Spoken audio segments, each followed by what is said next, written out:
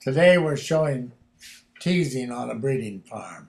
Jeff is using one of our stallions, County Treasure, to do the teasing. We have 5 stallions here on the farm. 3 are very good at teasing and 2 are really not. This mare is in her 12th day after foaling, still red hot in heat, throwing off a heavy discharge, got her tail up over her back, changing ends back and forth, ignoring her foal.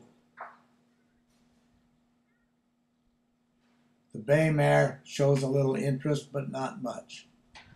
This group of transition mares, the mare on the gate is really not in heat, she's just in the way.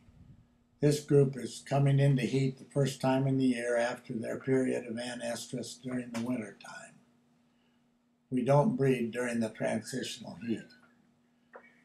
This mare on this side of the fence isn't really sure whether she's in heat or not in heat.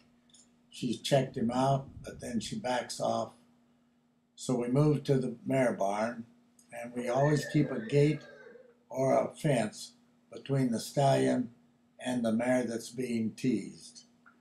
Teasing program, in my opinion, is the most important thing on a breeding farm, even more important than the veterinarian. We grade ours with a capital H if they're throwing off heavy, with a small h if they wink, a question mark if they just stand there, and an X if they're out of heat. He's watching us now. It's over.